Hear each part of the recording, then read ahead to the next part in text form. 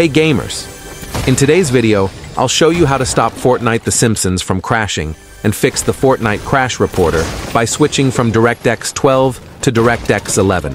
If your game keeps freezing, crashing, or showing that annoying crash reporter, this video will help you fix it step by step.